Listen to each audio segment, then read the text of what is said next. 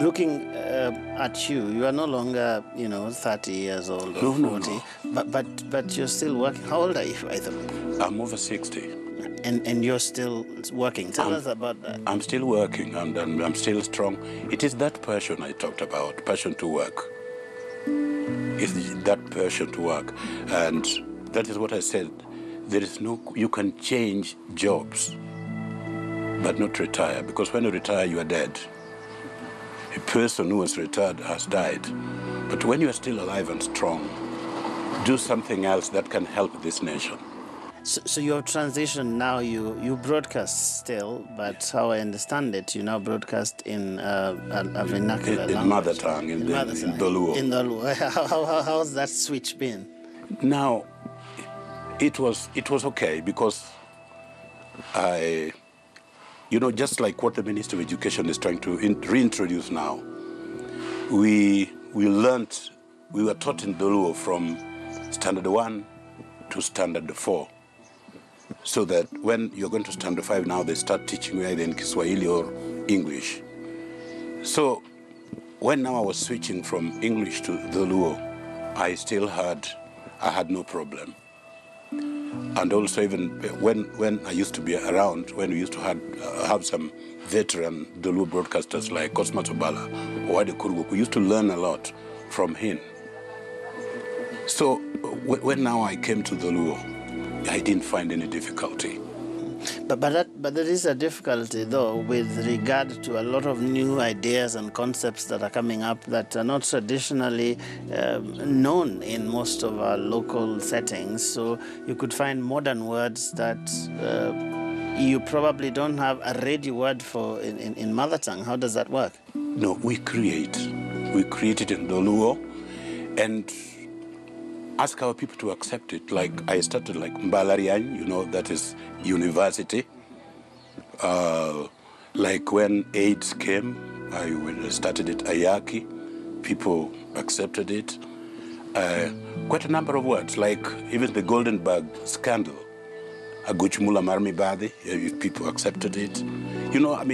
You have to be creative. So how do you go about this? What are those rules that you apply for yourself to come up with a new word if it's something that doesn't exist? No, you have to master the language, know the language, and how you can play about with the creation of those words. At least something that if one listens to, it's near.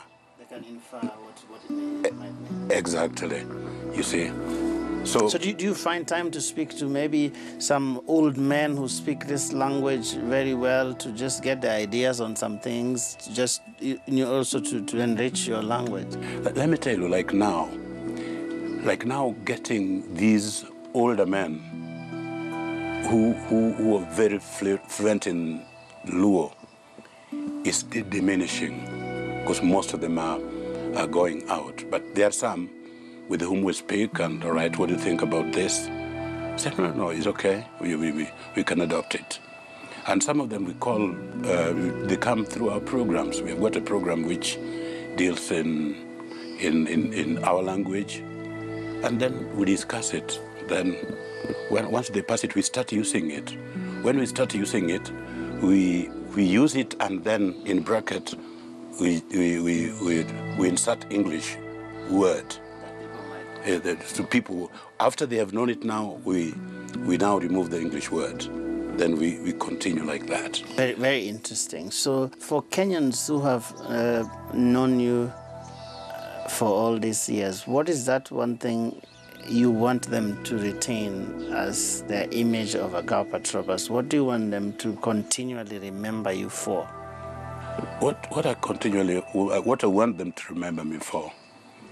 Please let us love our country, whether anybody is seeing you or not, because your country is your country. I've been out of this country in so many countries, but still I remember Kenya and the people of Kenya. Kenyans are beautiful people. Kenyans are lovely people. They're welcoming people, and our country is a good country. In other countries, you could see even natural calamities are there. People don't love each other. Even countries where there are even fewer tribes, Kenya, we've got over 42 tribes, but we love each other. Let us love our country. I want people to remember me with that one. Let us love each other. Wherever we are, it's not a must you have to live near your tribe or talk with your tribe. No. Let us all be Kenyans and let us be together. Create peace wherever we are and let us help each other. That is what I'm really praying for, and I want Kenyans to remember me for that one, because we have got a beautiful country.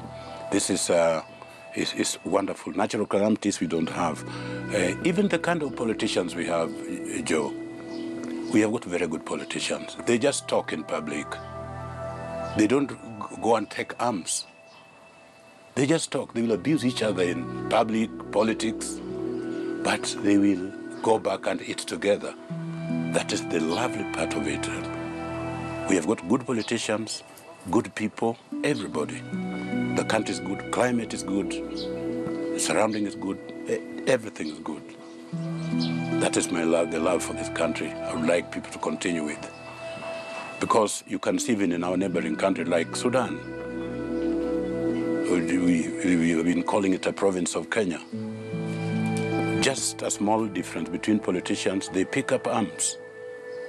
And look at the number of people who have died because of just difference between two politicians. Kenya is unlike that one. They just talk, abuse each other. Next time you find them eating together, which is very good. We commend Kenyan politicians for that. The country is peaceful and it should remain peaceful. Well, thanks. Agawo Patrobas. Yes, thank you very much. Thank you very much. Yes.